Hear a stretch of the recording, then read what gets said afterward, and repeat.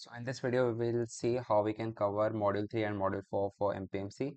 And those who are new here, I can say about my guidance series where I guide the juniors uh, from my experience from where I went from 30% marks in CAT 1 to 70% marks in FAT. And this will help a lot of students who are struggling in MPFC. So let's get into the video. So in this video, I will say you the video playlists and the exact PPTs and also my notes, uh, which can help you to get the idea from where to study and how you can study. So let's start from my notes from Module 3. So this is the index you can see. And as in previous video, I have told you that you have to refer multiple playlists to in order to get idea in this whole subject. So we will going through that. So overall, I will say this engineering founder will be your backbone. And for additional, like if you don't get that thing, you can refer the playlist. For Hindi people, I suggest education for you. So you can get this playlist by searching, or you can get the attached link in my notes. Okay. So let's navigate through the whole module, and I will also say which questions will be coming in your CAT 1 exam, which was our CAT 2 exam basically. So yeah, let's see. So in module 3, let's see the syllabus first. And in module 3, 4, 5, as I've told you, we will be covering three processors.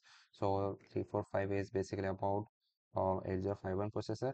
And first we will see uh, all these topics, right? And you can just read through the topics and get the idea. But from the exam point of view, I can say there could be a theory question and there could be a coding question. And the theory question, let me just show you what that could be. So theory question could be from these topics. So basically there could be four type of theory questions like memory organization, pin diagram plus PSW register, and third question could be from architecture of 8051, and fourth question could be from the register organization in SRF. Okay, so this could be the theory question.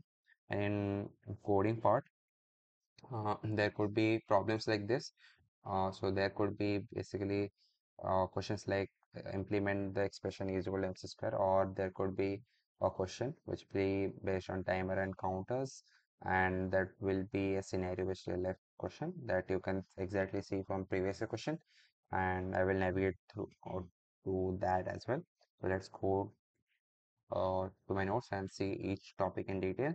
So as I navigate through you to my notes, so you can see these are the final answers I have prepared for all those things. Like I have told you, like in theory, there could be architecture questions. So after learning everything before FAT exam, I prepared the answer for myself, which I wrote learn. And so it is architecture for RAM ROM organization, which is register organization. You can get the answer here from this by toggling this. You can see it is a 4 page of answer or something. And about PSW register theory, you can see this one. You have to remember all these bits and stuff. And for other theory thing, SRF, SFR, SRF or SFR, I don't remember exactly, but SFR probably. So for that question, you can get the answer here. So this four will be the summarized thing of what you should write in your answer. And so after this, you can see the resource section, and then you can see where the actual module starts from the introduction of microcontroller to everything else. So here one question to come in is that microcontroller versus microprocessor. So as I've told you in module 1 as well, and then okay, so that question could also be included in theory question here.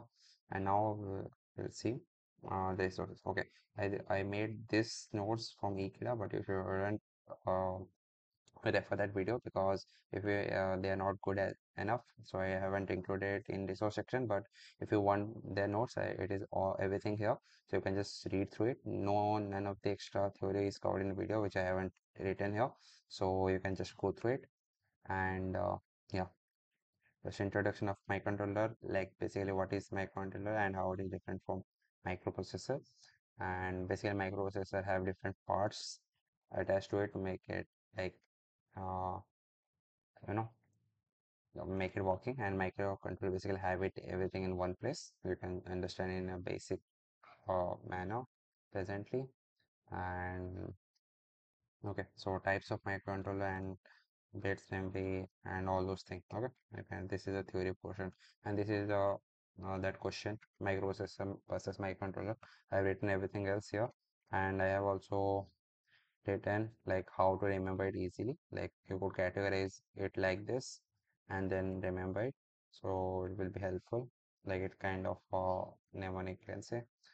Okay, so then features and stuff, you can just read through any PPT or here for my notes. Pin diagram. Basically, pin diagram says which pin, like in a 40, 42 pin IC or something, what pin does what work. And yeah, for every pin there is a description. You can go through it. Then architecture and stuff, as I said, you have to understand. You can go through it. And here, these are some Cat 1 questions. So I will be uploading my PYQ soon, and before that you can see here as well. Like you should be prepared for this, right? So as I have seen, the expression type of coding question is coming here. Here is theory question, and here's another question, coding question, and yeah, this is a theory question. Okay, so you can go through it, and here are various addressing modes. I won't be teaching you that, so I won't be going in details. So yeah, I'll just refer the video and the others. So you have to understand all these addressing modes to actually go get into the coding portion. And here in RAM organization, another theory version. You can just go through it. And this is the best understand from this video. So I have emphasized this link here. And for RAM organization, ROM organization, this video is emphasized here again. And then you can just go through all the topics again. It is screenshot from PPT, like it is in a summarized manner.